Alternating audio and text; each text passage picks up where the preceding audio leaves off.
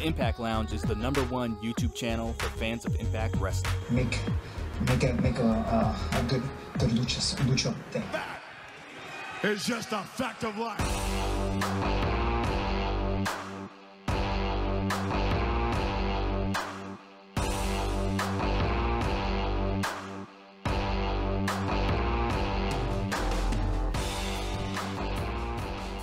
Hi all, it's Adam at the Impact Lounge here, and I'm delighted to say I'm joined by Trevor Lee. How you doing, Trevor? Good, man. I'm glad to be here. Yeah. Fantastic. So you were just talking beforehand. It's not the first time in the UK for you. No, I think this is probably maybe my 4th or 5th time. Yeah. 4th or 5th time, right? Yeah, okay. yeah. And who are you wrestling tomorrow? What's the match that you're Tomorrow I'm wrestling Rich Swann and Matt Seidel in a triple threat X Division competition. Should be fun. So, just with regards to the programs that you've been working at the moment, obviously involved with Eli Drake and a Cult of Lee kind of storyline. Yeah. Can you tell us a bit more about that? Because obviously, Cult of Lee, you were very much the leader of that faction, and now you're kind of riding on the coattails of Eli a bit. So, what's the kind of thought behind that? Yeah. Unfortunately, I'm just not. It's not working out for me. So I thought, maybe dumb, maybe he could have helped us, but he's being hard to get, I guess. He doesn't want to be our friends. All we want to do is be his friend, but he's a cool guy, but he doesn't. Friend. Yeah, there he is. Dummy. She's over there. Yeah. But unfortunately, he's a jerk, and he doesn't put up with me and Caleb's shenanigans. But maybe one day. So where's Caleb anyway? Where's he today? Unfortunately, I think Caleb's at home. It's hard to get him through customs. He's too crazy. I think it's the beard. Yeah. I know you got through, but yeah, barely. Yeah. So with regards to Cult of Lee, is that something that's going to continue, or can you see yourselves going your separate way anytime soon? I'm not sure. Who knows what comes in the future, but I like Caleb and I like to continue to work with him. But if we have greater success parting ways, then that's just business. I'm multi-time X Division champion. Most recently going for the tag belts and those kind of things. Where do you see your future? I'd like to win every championship TNA has to offer, or Impact has to offer. Sorry, I was a former tag team champion. I was a former 3-time X Division champion. So I only need one more to have the triple crown. So I'd like to, mark that off the bucket list. Fair enough. And I take it you're sticking around for the long run. I'm sticking around. We'll see. That's a bit ominous. Come on, you can't just say that. You never know. Future, you never know. I may not be able to walk tomorrow. That's a fair point. Yeah. Okay, so as we said, multi-time X Division champ, and from your original kind of introduction, along with Hurricane Helms or Shane Helms, I should say, you have developed quite a lot since then. A lot more time on the microphone, those kind of things. Yeah. Looking back at those days with Shane Helms, do you kind of regret not being able to talk more to the audience? And those kind of things? No, not at all. I came in a young kid, and I needed a mouthpiece, but I hadn't quite found the confidence that I needed to really be able to express who I am. So it was great to have a mentor like Shane Helms to just have my back, not even in front of the camera, but behind the camera, and just take care of me in general. Just a kid coming into a grown man's business. There's a lot of things outside of just wrestling that you have to take care of, and luckily, he took care of me, and I don't regret anything. It was great. Excellent. Yeah. And how do you feel you progress? I mean, is that something that you want to do more? Because we were seeing a lot of backstage skits with the Mumbai Cats and LAX and those kind of things, but they kind of stopped doing them. Is that something you're trying to get back to? Yeah, I'd love it. As much time as I can have in front of the camera, I definitely want. It's just there's a lot of guys on the roster, and there's a lot of spots to fill. So I mean, just the fact that I'm there is enough.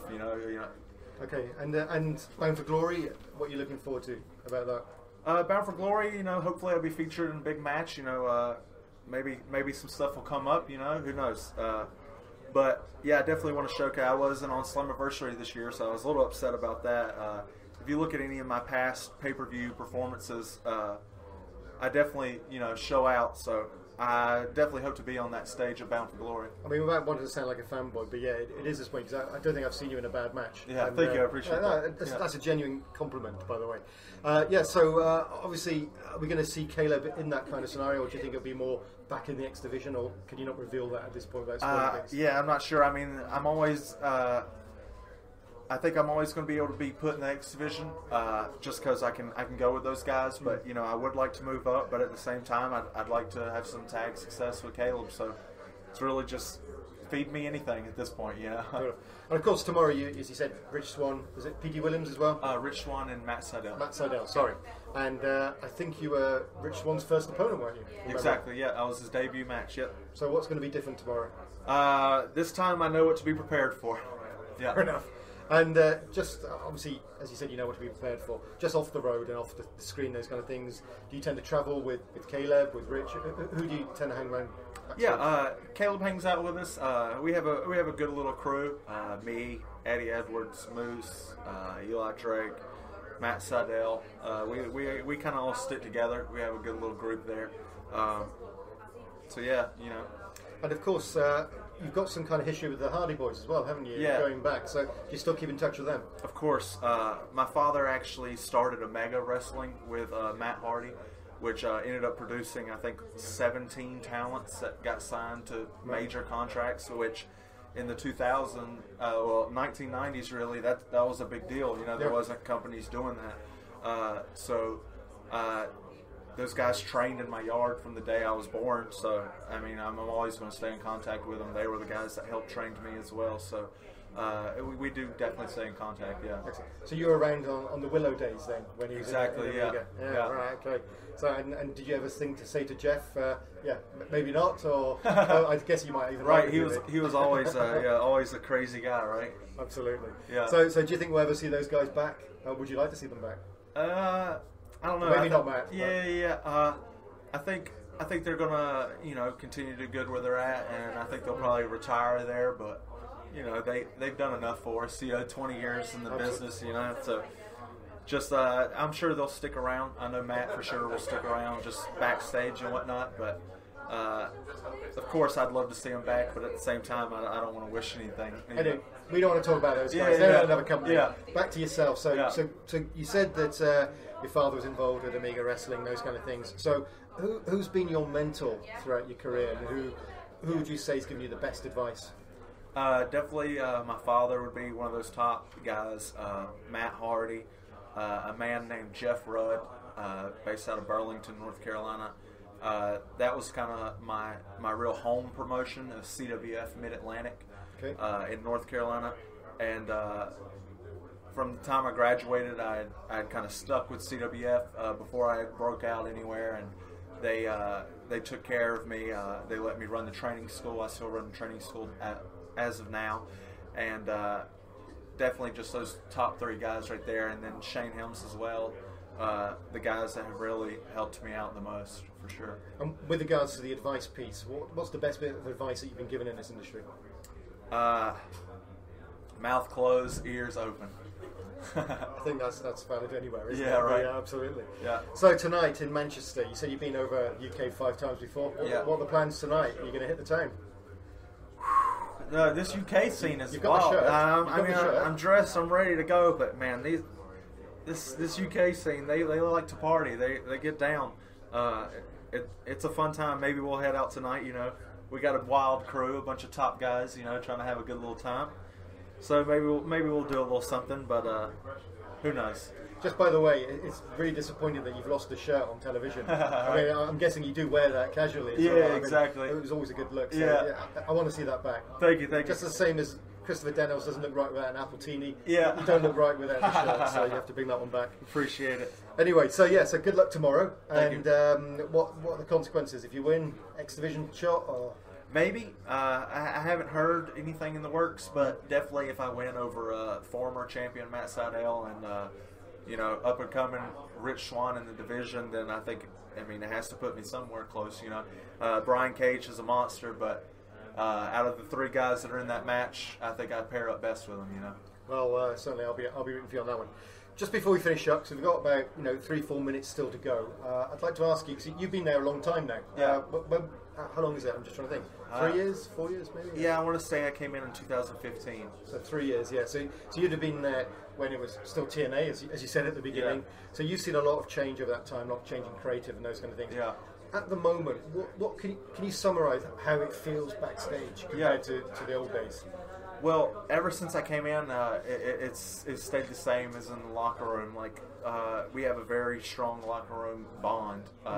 Everybody likes everybody. Everybody gets along. Everybody wants to work together to get better. Some of us have not went through a lot of the changes, and some of us have went through all the changes. You know what I mean? So ultimately, we're just trying to put on the best product we can. It doesn't matter who's running creative or who's our boss. Like, we want to perform, and we want to show that we're just as good as everyone else. I think that always shows in the wrestling anyway. But with regards to creative, as you brought it up, how much input do you have into that now? Is it a collaborative process? Is it Sanjay who's more involved in your storylines? I tend not to talk too much. You know, I'm just happy to have a job. Fair enough. Yeah. So you go with the flow, do you? Yeah, exactly. I'm still young, so I got time. You know, so I'm just gonna, mouth closed, ears open. Just wait for the spot. You keep saying about being still young. I think it's the beard. Yeah, the beard makes you just feel like you got 20 years. That's why I grew it out. Yeah. So just on that as well, just one final question, just about the beard, the look, the hirsute body, if you like, the hair on the body. I take it that was a conscious decision to go with that look. For sure, yeah. About in 2013, I had broke my jaw, and before that, I had like the short hair, clean shaven, and everything. And then when I broke my jaw, I just kind of gave up. I was just like, I'm not going to be one of these guys that just has the flashy gear, because that's what's still big, like. They want to see the flashy colors. I was like, I'm just going to wear black. I'm going to look bland, and I'm going to sell people with my in-ring product. And I feel like I've been able to do that. Yeah. Excellent. Well, 2 more questions, and no then problem, I'll let you enjoy rainy Manchester, however you want to call it. First one is just about Andrew Everett. Yeah. Obviously, we haven't seen him on screen at the time. But any gossip you can give us on that? Is he still with the company? Yeah, Andrew Everett's still with the company. Unfortunately, he had dealt with a few knee surgeries, but I think he's back to full percent. Bit my tongue. Full percent now, so he's doing good. It's just like I said earlier, there's so many guys and there's very little spots. You know what I mean? But he is still part of the roster, and I'd like to see him back. But again, it's just you gotta wait for your spot. Gotta wait for your spot. All right, then final question, and then we'll let you go, Trevor. What's the best bit of gossip you've heard about yourself, which may or may not be true? Oh man. Or even about someone that you know. Yeah. Or do you want to spread some gossip? Even better. Start a rumor. Man, I don't know. That's a good question. I really don't know how to answer that. Any good gossip about myself? Yeah, I don't know. Good question. Yeah, I wish I had an answer, but unfortunately, nothing's coming to my head. Yeah. Well, we'll catch up tomorrow, and you can have a think about it. If you think something, we'll tweet it out. There we go. But for the time being, good luck tomorrow. Yeah, of course. Thanks, It's been a real pleasure meeting you. Of course. And we'll see you in that ring, and we'll be holding up we'll wear our Hawaiian shirts tomorrow, John. There we go. There you go. Cheers, Trevor. Thanks, guys. Thank you. Thanks, man. Thanks, Trevor. Yeah. Hey, don't forget to leave a thumbs up and subscribe to the channel. Check out the video below for more Impact Wrestling related content. This is the Impact Lounge.